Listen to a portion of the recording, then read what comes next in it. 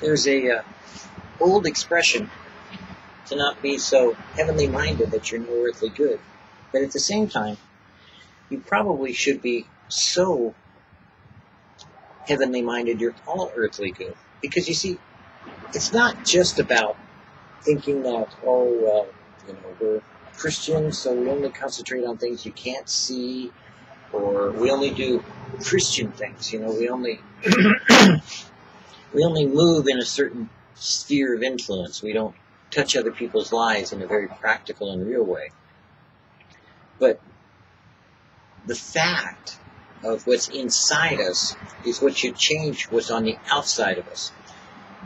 This morning I was confronted with some issues that bother me greatly. And I'd be less than truthful or honest if I didn't share them, in the Christian world, because it is about Christians. It's about exploitation and the improper use of certain things like children. For instance, children in ministry. There's a popular theme out now about making children into idols, like American Idol and, the greatest singing sensation, come along. Oh, look at that little child. They sing like an adult. They're a child. They're not an adult. I know for myself when I was in choir, it was one of my greatest experiences. I enjoyed it at school. I was a first soprano of all things. And I got solo parts. I got to stand in front of a huge choir behind me and sing the solo, and it was just wonderful. I had this great feeling and this great exultation. But nowadays, as opposed to choir in elementary school or in church, I never went to church, but nowadays, unfortunately, there's this exploitation of making children into pastors and teachers and elders and deacons and into singers and gospel musicians and doing these things that the only way to explain them and to really put them into their proper place is to call it what it is, exploitation. It's becoming like the world and its ways.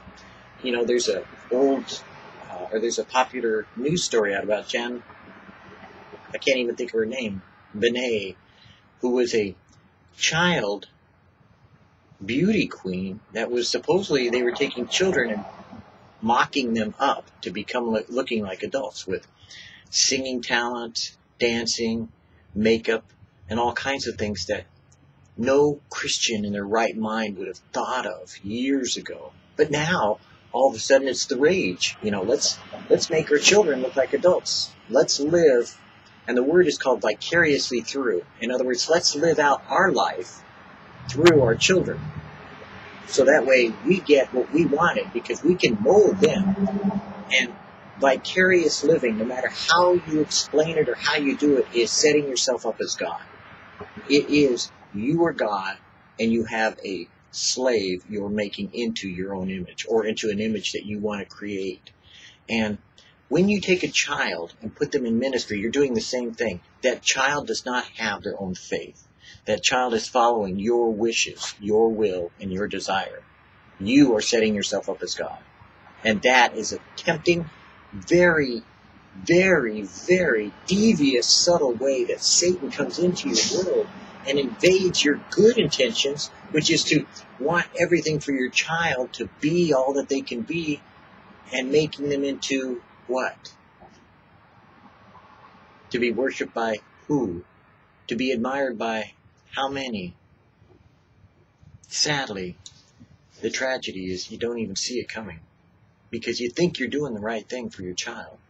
But gradually you get caught up into the admiration of your child. You get caught up into, the applause, the videos. It went viral. Oh, we've got a contract to sign for them. Oh, we are now the stage mom. Everybody loves Shirley Temple. Everybody wants to be a movie star. Everybody wants to be humble and meek, behind the scenes, not seen by men, to be not observed, but to serve, to deny yourself, take up your cross and follow me. I don't think training a child in the way that they should go is to teach them to seek the applause of men, and the gods of men, but rather to deny yourself, take up your cross means something opposite than putting children in ministry, whether it be singing, whether it be in preaching, whether it be in teaching, or any of those things. That's not what a child is meant to be. No matter how you look at it, it's an abomination unto the Lord. Children were never meant to lead. They were meant to be trained up. They were meant to be taught. And Jesus himself was subservient. Jesus was submissive. Jesus obeyed his parents. I think that somehow the world has really gotten way into Christianity. And now, even God's going to judge it. Because it is, frankly, the worst form of exploitation I could ever imagine. Than to see children videos singing worship to God and being used by Christians to promote Jesus. It just isn't meant to be. I'm sorry, it's wrong. In every way, shape, and form that people are using it. Because they are abusing it. Loving actions speak clearly. Living as becomes you with complete lowliness of mind and humility, and meekness and unselfish gentleness and mildness, with patience bearing with one another, and making allowance because you love one another. Ephesians 4:2. It is good for the unsaved members of your family to see you studying the Bible, going to church and bearing the fruit of the Spirit. But your family may be more receptive to the gospel as you minister to their needs. Ministering to them may require giving up a prayer meeting to do things with them, such as going fishing or shopping with your spouse, or helping your son work on his car, or taking your daughter out for lunch. The Bible says that the natural man does not understand the spiritual man. See 1 Corinthians 2:14. So spiritual talk doesn't always make sense to the unsaved people, but loving actions speak clearly to them. Walk in love's anointing today and be kind, joyful, peaceful, and stable, and let God love others through you. When I think of how much God loves me and how much I see the world and its ways invading the family and tearing it apart, and then turning men into boys and women into girls and then children into adults, I see the opposite of what God intended for the family to be. I see people dressing down and talking down when they should be elevating themselves to become righteous, godly men and women of God, rather than you went through a divorce and now you act like what? You dress like what? You're trying to do what? Or men of God who sadly think that rapping and becoming more dressed down and ungodly in their speech is somehow godly in their speech. Or like even in ministry now, you've got somebody who's once in the world now, now we love them because whosoever cometh unto the Lord, shall be saved. And so now we've got this great, I want to be like the whosoever's, because I'd rather, go ahead and get all tattooed up, and I'd rather get all freaked out looking, so that way I've got more of an effect in the ministry, because I wasn't coming from that environment, but now I want to look like them. I want to talk like them. I want to be like them. I'm sorry. The tragedy is I accept every brother and sister in Christ of what they came out of. But you came out of it. You're moving towards godliness and righteousness and holiness. You're becoming a new creation, a new creature in Christ, not imitating the old man and his ways.